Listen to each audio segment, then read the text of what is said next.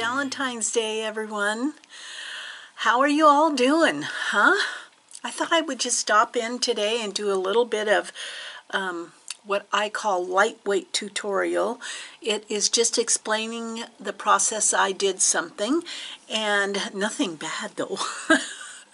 But you know I've been asked to do tutorials, but there are so many awesome tutorials out there for a lot of things, and the way I kind of process a project and work through it is so personal to the way my brain works. So I just want to explain it.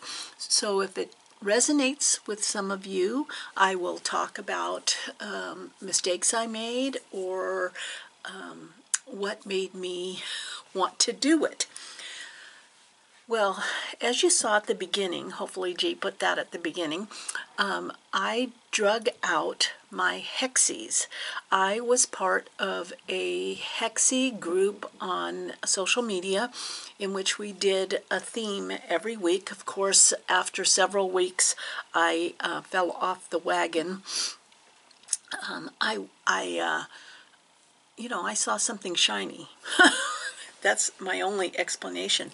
But I had all these hexies. Some were already made up onto the background, and so I decided to make a small wall hanging.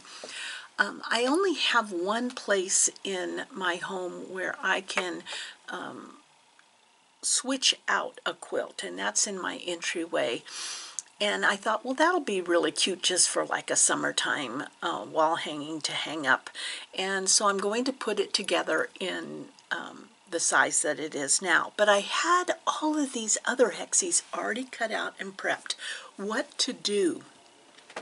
Well, I've always been fascinated. I was gifted this absolutely adorable sorry about that, hexie pincushion. You know, some people are just so darn talented, and I love hexie. I love English paper piecing, and one of the exciting things that happened this last week was the Patreon that I belong to, aka Van Accessible Linda. And I know I've talked about Patreon before. There are so many awesome Patreons. Oop, let me just be sure to turn that off so it doesn't start going crazy. But Linda's is the one that I'm doing this year, and sometimes I'll change out. It's a lot of work to manage a Patreon, and she does a amazing job. Every week you're getting some information on something creative to do. The flip side of that too, which is really kind of like a number one for me, is I've made so many friends on the Zoom chats that she sets up. So just even getting together on a Zoom and working on whatever you want, or working on the project that she has designated for the week, it makes the world smaller, and I love that. And I feel like on that Zoom that there are people that I'm connecting with in a more personal way, if I can say that. So this last week, she was going to do something with hexies. And I was like, okay, I love everything about it. So let's see what are we going to do?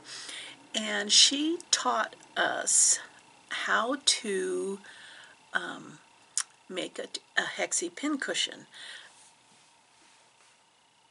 I needed that step-by-step tutorial. I am such a visual learner.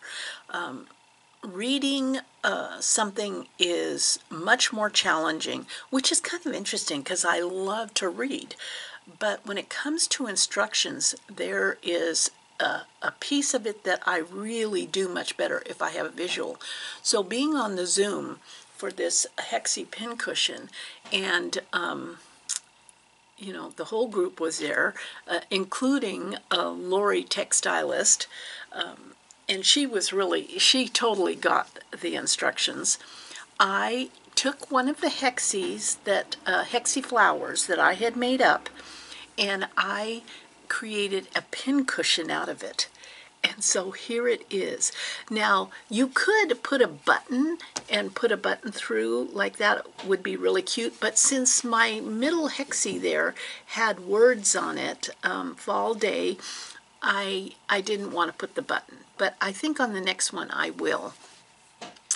I was surprised. I was surprised how I was able to finish this and was so proud of myself. But it was because I was on there getting mentored in real time. Stitch this side to this side, and I'd hold it up to the camera. What side next? What side next? So I'm quite proud of myself. I'm going to make many more of these. As you would anticipate for me, getting the hexies out then caused a whole nother brainstorm. And I said, what else could I do with my hexies? And I made a needle book. So here's the step-by-step of the needle book and what I would do differently next time. So I took, this is the hexie, already sewn on the background.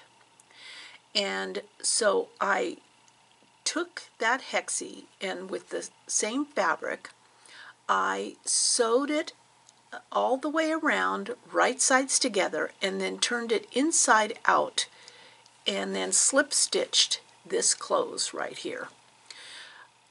What I would do differently is I would make sure that this was on the bottom. I didn't even think about that.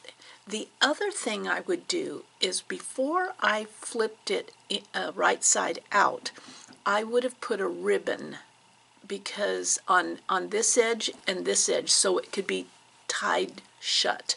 So if you choose to create something like this, either put snaps or a ribbon to tie your needle book closed. So this is my needle book. I cut 2 felt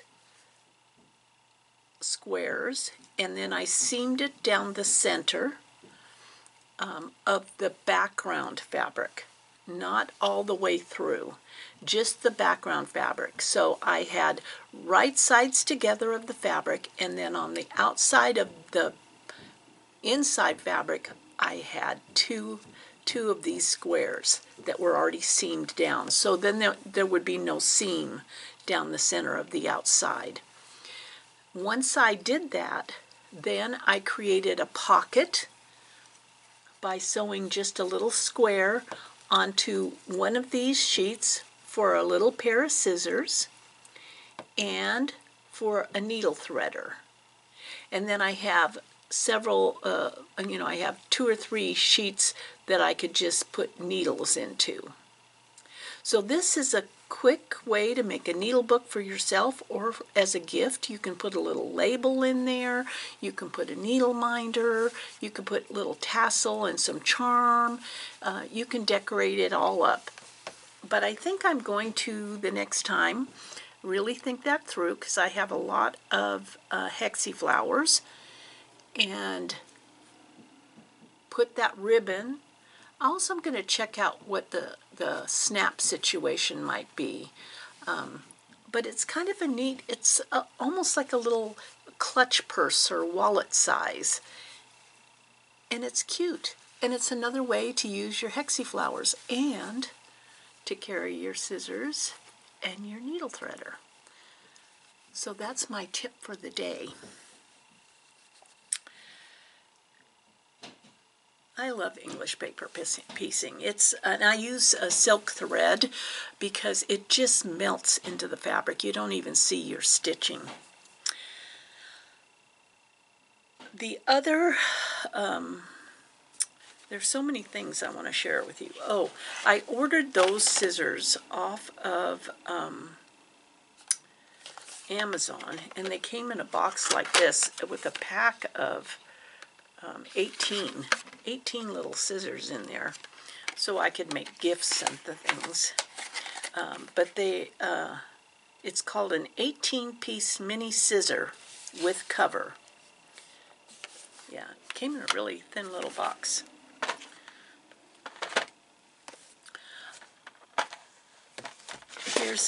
Here's our next gathering is going to be strawberry making. That's with Van Accessible, and she sent the pattern out. I'll have to see if I'm able to do that because we have construction still going on, as you might hear in the background.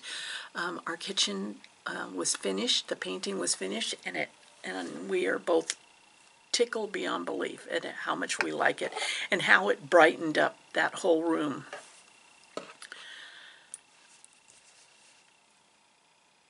I know that I was going to keep a journal, keep track.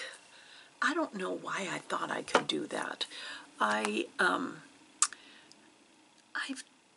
tried calendar type things. I just I have to accept that it's not me. But I do want to keep one journal that has no agenda.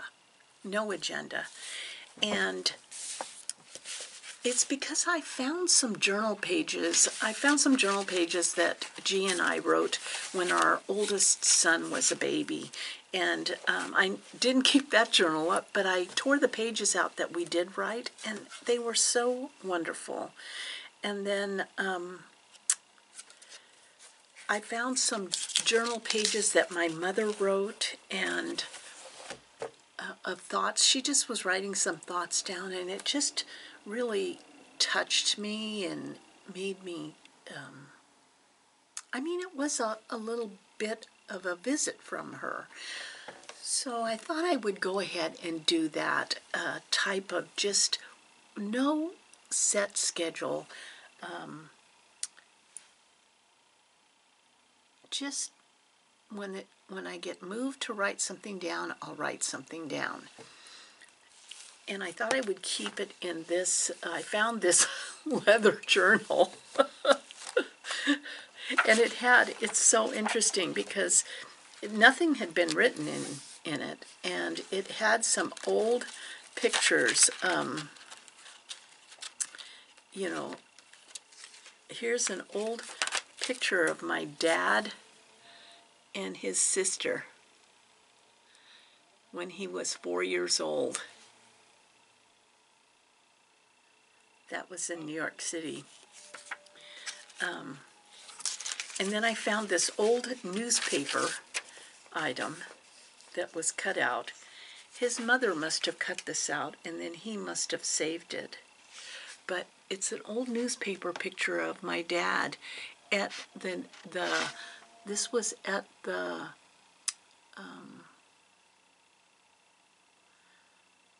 let's see, it might have been at the Buffalo Zoo or in New York City, I'm not sure, but his nickname was Buster Jones. Well, he was called Buzzy a lot when he was a kid too, because he was hyper, just like the rest of us. And here he is standing there at the zoo looking at a polar bear. And I thought, oh, I would like to create a beautiful page commemorating that. So I think that is what I will do. I will get down to one journal that has no dates on it, so that it looks like there's a lot of empty dates. Don't you hate that when you are wanting to keep a schedule, and then life gets in the way and you get busy, and then suddenly you remember, oh, I was supposed to keep a schedule, and then there's all these empty dates and they make you feel like a loser. Yeah, I don't want to do that anymore. I am totally over that. My sister and I are going to be having a sister weekend. It's going to be fantastic. We haven't had one in, I can't even remember the last time we had one, but I'm so looking forward to it. And it is going to require me to travel. And with that, I'm not going to show you, but if you could see this room, it's like a bomb went off in it, because I not only got all hexied, that sounds like a curse, doesn't it? I got all hexied, and I then started thinking about a project to take, something that my sister's not a crafter, and she has many talents, but crafting is not one of them. But I have to have crafting with me, and knowing that she's going to keep us busy, busy, busy. She is already got many things planned. So I decided I needed to take a project with me, but it has to be something that not only is going to keep my interest, but isn't going to challenge me by distraction.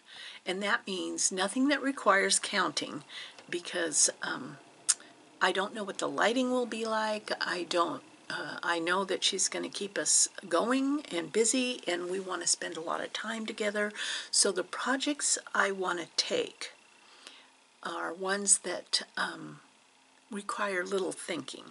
Yeah, little thinking. And then I suddenly decided I had to do a Kathy Schmitz. I had to do those stuffed animals.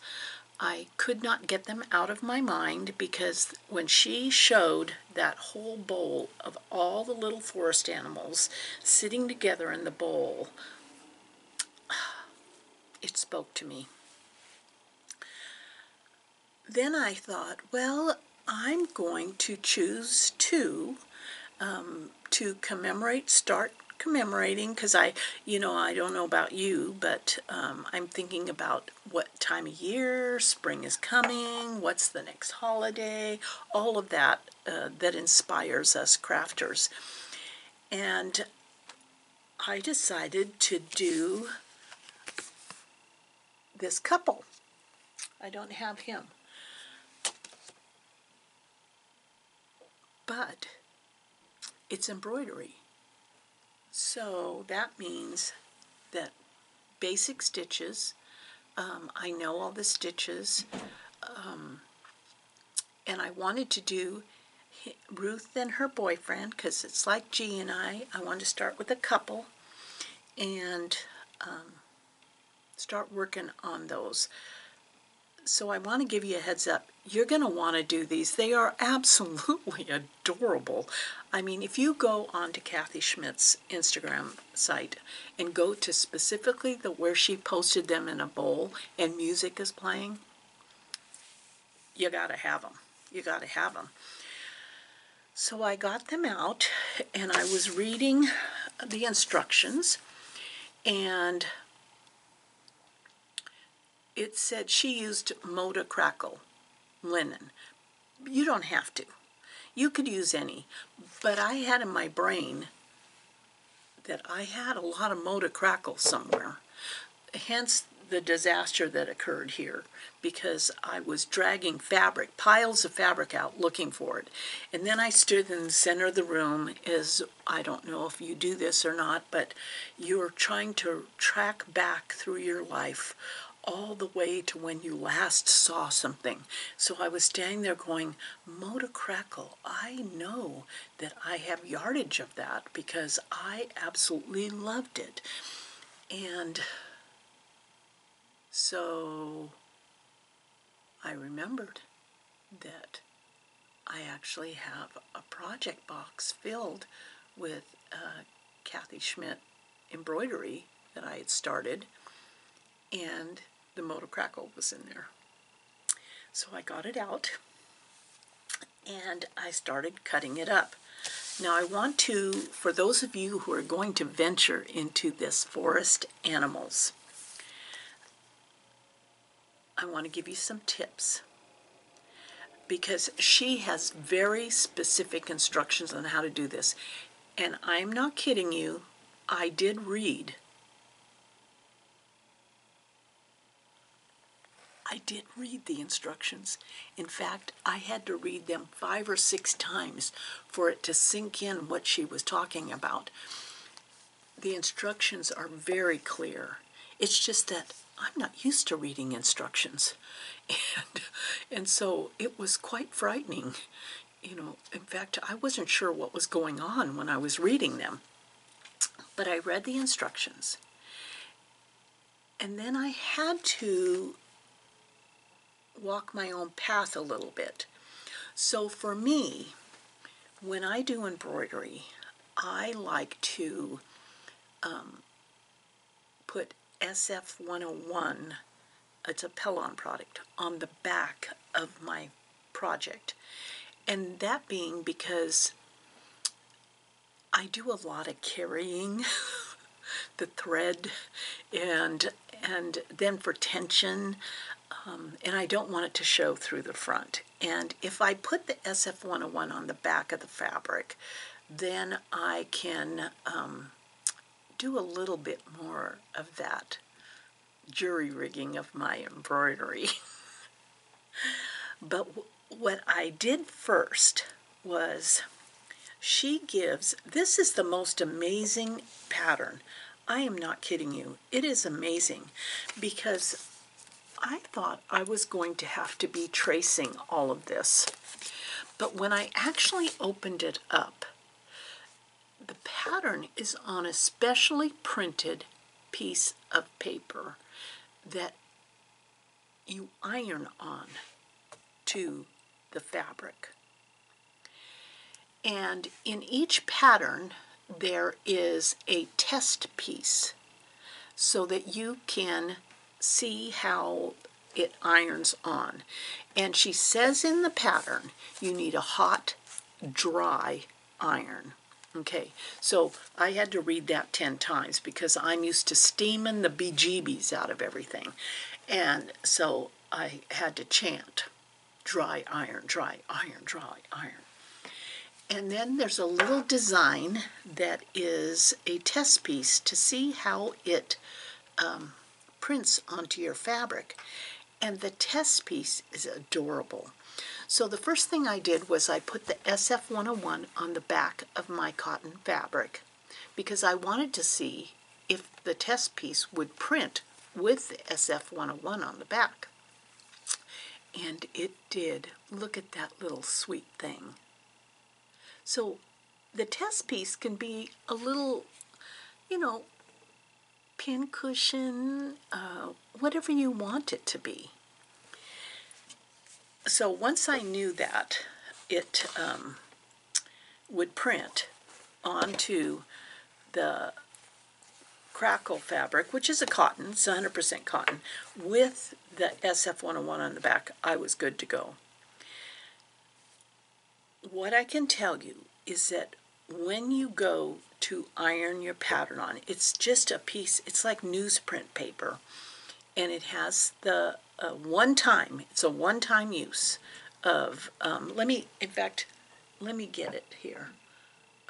Hold on one second. Back.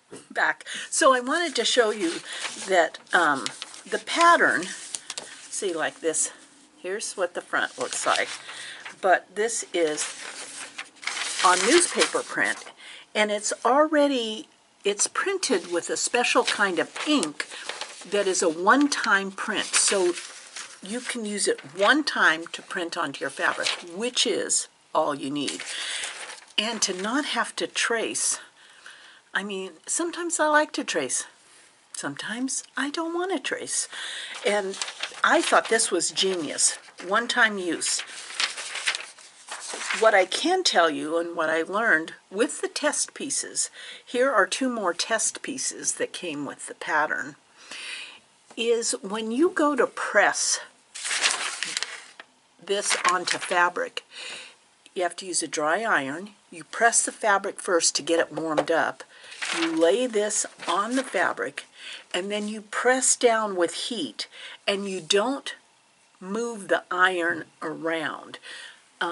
because right here, I don't know if you can see it, I moved the iron around, and so it spread that ink just a little bit over here. You see that?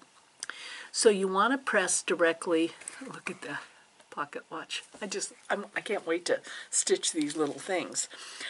You want to press up and down. So when I did press up and down, I would slowly lift it up to see if I had gotten the paper hot enough to imprint onto the fabric.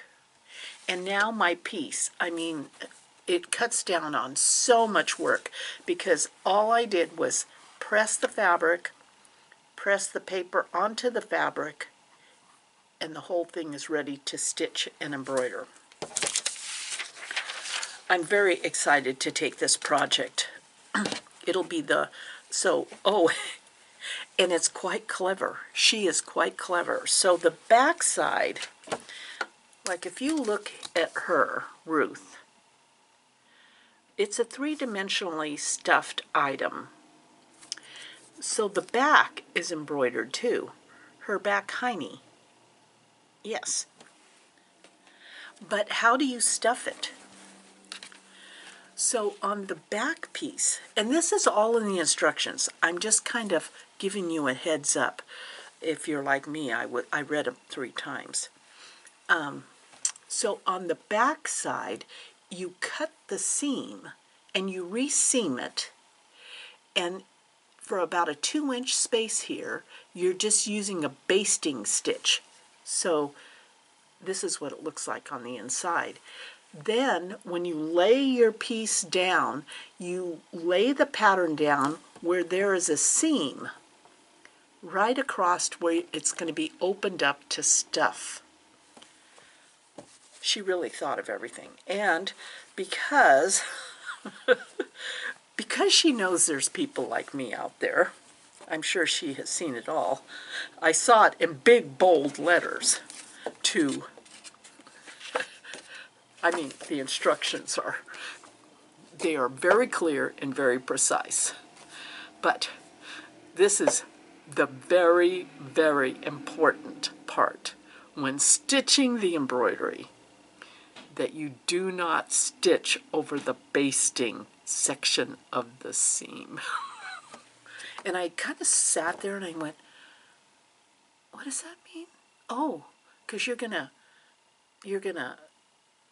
rip that open to stuff it. Yeah, I know. It might have actually, she might have originally said Anna. It's a very, very important that you know not to stitch over the basting section. I'm very excited to take this project because I can see where this would be an easy one to stitch, no brainer. You know, everything is marked on there. It's basic stitches. In fact, I kind of played with, what do they do with it? There was actually a section that was, oh, here it is, of instructions on that sheet. And so I said, I wonder if they, look at that. I printed them, all the stitches, I printed it on a piece of fabric. Yeah. So I'm taking my Yazzie bag. This is that I embellished with the buttermilk basin motif. And I'm packing all of this plus the needle book, the thread, and I'm going to be set for one project that I'm going to power sew while I'm with my sister, because I cannot sit and watch TV, although I'm hoping to spend a lot of time in the pool. Yeah. So what next?